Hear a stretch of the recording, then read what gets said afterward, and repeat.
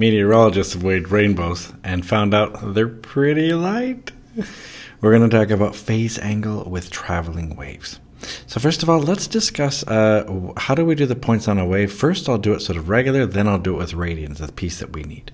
So let's first of all just consider, one cycle of a wave. So something maybe that goes like this. So if I drew something like this, what I could do, of course, I could label these different values right here. So this would here be, the end and the middle and so on. So this here would be your displacement. This would be one period or one whole cycle here. In fact, if I wanted to label it, I could say just that. I could say, for example, one whole cycle is, this distance right here, for example. That would be one cycle or one period. Of course, I could do it from like a peak to a peak or a trough to a trough, but you get the idea. But the piece that we're going to need now is we need to know that one period, we're going to do this in radians. So we're going to call, we're going to say one whole cycle, one whole period is going to be 2 pi radians. This is going to be the key thing that we're going to need. Because what I'm going to do now, this is the sneaky part. What I'm going to do, and it depends on your math class that you take. Some of the math classes you're used to doing this, but sometimes you're not. So in case you haven't seen this in math, that's what I want to show you. So let me draw myself a nice big, single cycle, for example, something like this right here. And now I'm going to start labeling it. But instead of labeling it like the whole end right here, I'm going to call this piece right here, I'm going to say that's 2 pi because that's one whole cycle. And if that's 2 pi, then this point right here must be half of that, so that's pi. And that means that this piece over here then must be half of that. So what's half of pi? It's pi over 2. And what I can do, I can start counting by pi over 2. So this is 1 pi over 2, this is 2 pi over 2, which reduces. This here then must be 3 pi over 2. Of course, this would be 4 pi over 2, and then there we go. So this is the piece that I need you to know is this one right here. Okay, this is super important. Okay, so if we want to consider then the phase with traveling waves, in other words, this phase difference, well, let's discuss this. What do we mean by this? It's how far apart 2 points are as a fraction of a whole cycle or a whole period. And don't forget, phase is going to be measured in radians. So let's just say we're given this kind of graph right here, and we can have a question like, hey, what's the phase difference between A and C, and what's the phase difference between B and C? Well, I have to first start labeling it, don't I? So I'm going to label these things. So let me see. First of all, this one right here, this end right here, this will be 2 pi. That's one whole cycle. If that's 2 pi, remember, half of that then must be pi. Half of that, again, must be pi over 2. If I needed it, this is 1 pi over 2, 2 pi over 2, so this must be 3 pi over 2. I'm just labeling things like I did before. This, by the way, is 0. So if I want the phase difference now between A and C, that means I'm looking between this point and this point right here. So maybe I'll label that right here. That'll be this distance right here. That'll be for part A here. Okay, so what is this difference? Well, it's from 0 to 2 pi, isn't it? So that means I could say it's 2 pi minus 0. That's the difference in phase. All right, well, we can do this, of course. What's 2 pi minus 0? It's just 2 pi. Now, what are the units, of course? The units are radians. So therefore, we can just say this. We could say that the phase difference is 2 pi radians. Now, another way to say it is we could say that these two points here and here are actually lined up. We could actually say they're in phase. Okay, so we could have also said that. We could have also said, hey, these 2 points are in phase. All right, let's look at the next one here. So what's the phase difference between B and C? I'll do that in a different color. So now we're looking at this distance from B to C. So this one isn't quite as obvious, but if you look at it then, well, let's see. C is at 2 pi, B is at pi, so that means the phase difference would be 2 pi minus pi. Well, 2 pi minus pi is just equal to pi. So that means your phase difference then is going to be just pi radians. Or we can say that these are out of phase by pi radians. Now, instead of saying pi radians, remember, if you think about this whole fraction of a cycle, pi is half of a cycle. So I could say it's out of phase by half a cycle. So do you see there's a few different ways of explaining this? I prefer just the 2 pi radians and the pi radians. It's just a simple subtraction. Okay, let's do another example. So here's a graph. By the way, I like this. What's a sheep's favorite wavelength? Lambda. Get it? Lambda. Okay, if we look at this whole graph right here, well, one whole cycle is from here, for example, all the way up to here. So I'm going to start, and it repeats right here. So one cycle, then I'll label this value right here, then will be 2 pi.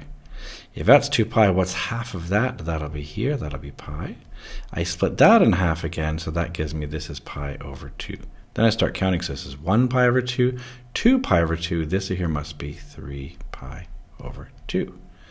Now I have everything I need. So the key was to just label. Just find yourself one cycle, label the end of it 2 pi, and everything else just split it. All right, what's the phase difference between A and B? So if we want A to B, that's from here to here. That's what we're looking for here. Well, what is it? It's pi, that's this one here at B, minus A, which is going to be pi over 2. Now, of course, we have to get a common denominator if you're going to subtract, something here. So I'll make this one here over, well, right now it's kind of over 1. I want to make them both over 2. So just to remind you how we subtract fractions, we have to get a common denominator. So that means this multiplies by 2. This becomes 2 pi. And this one here just remains as pi over 2. And if I do it that way, then I get 2 pi over 2 minus 1 pi over 2 is just 1 pi over 2. So the phase difference then between A and B is just pi over 2 radians. Another way to see it is just, what is this distance? Keep in mind, it's like 1/4 of a cycle. This is 1, 2, 3, this is 4 pieces. So 1/4 of a cycle, that's pi over 2 radians. Okay, let's do the next one. What's the phase difference between A and C? So now I got to find this distance from here to here. So at C, it's 2 pi, so I'll write that down. It's 2 pi minus, and I have to do it at pi over 2. All right, well, if I'm going to do that, again, I need a common denominator. So let's say I can make them both over 2. And remember, this one right here, the second one will just stay the same. This is like a little 1. 1 times 2 gives you 2. So 2 pi times 2 gives you 4 pi. And therefore, 4 pi minus 1 pi is just 3 pi. So the answer is 3 pi divided by 2. And this is in radians. And again, another way to have looked at it would have been just to say, hey, what's this distance? Well, from here, from A to C, it's 1, 2, it's 3 of these little tick marks. And how far is a tick mark? Oh, it's pi over 2. So it's 3 times pi over 2. However it is you get there, that's fine. I know it's a little bit weird at first if you haven't seen this before, but this is really, really good practice. Okay, let's do one more example. So we have a sketch of displacement for a traveling wave. And the question is, what's the phase difference between A and B? Well, again, just like before, I just need to label all these different values here. So what is it? Maybe I'll do them in a different color. Maybe I'll do them in, let's say, yellow.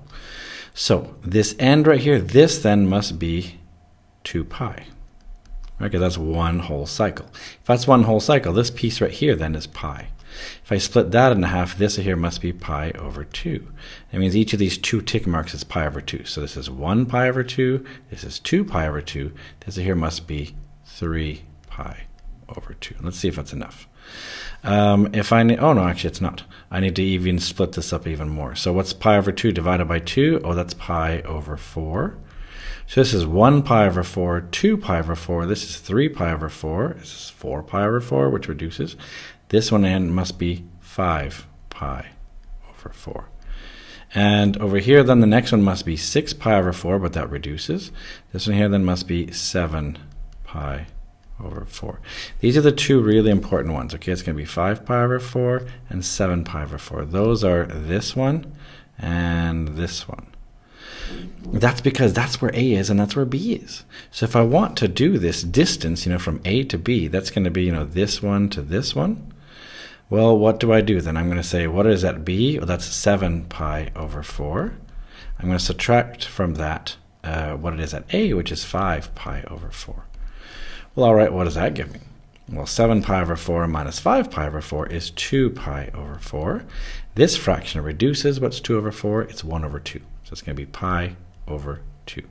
Of course, remember the units are radians. So that, I think, it wasn't so simple. So you have to be really, really careful.